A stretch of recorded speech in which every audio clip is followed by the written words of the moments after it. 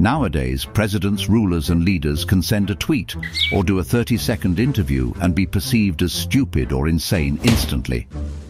But before all the technological advances, historical leaders have been able to do just about whatever they've wanted, and not many people would know about it, until now. Let's get straight into the list, starting with the easiest ones and slowly working our way to the worst offenders.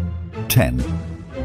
Ivan IV of Russia, known as Ivan the Terrible, was infamous for his violent temper.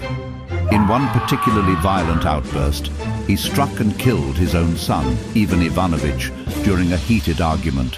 He also established the Oprichnina, a secret police force that unleashed terror on the Russian nobility, confiscating lands and executing perceived enemies.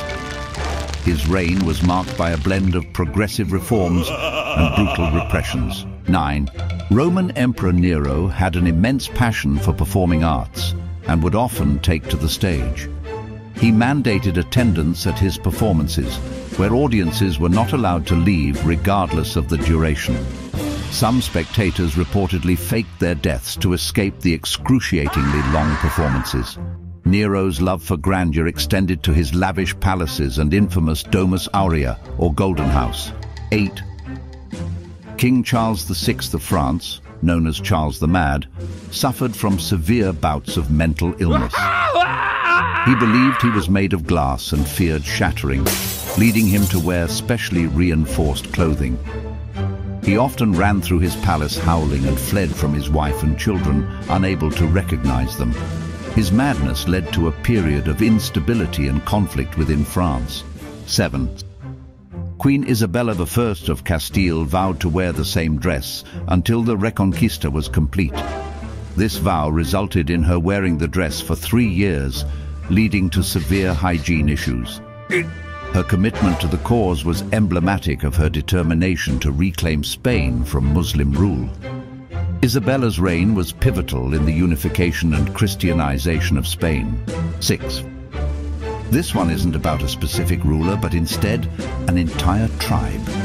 The Maya practiced auto-sacrifice, also known as bloodletting, which involved self-inflicted cuts, often on the tongue, ears, or genitals, to offer blood to the gods. These acts were believed to communicate with deities, ancestors, and the supernatural, ensuring the fertility of the land, the success of crops, and the balance of the cosmos. 5. Theodore Roosevelt gave a 90-minute speech after being shot. On October 14, 1912, while campaigning as the Progressive Party candidate for the presidency, Roosevelt was shot in the chest by John Schrank, a saloon keeper from New York. The bullet lodged in his chest after passing through his steel eyeglass case and a thick folded copy of the speech he was about to deliver.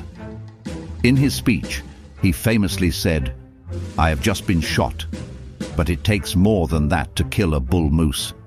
4. Winston Churchill was known for his unconventional work habits, including conducting meetings from his bedroom while still in his pajamas.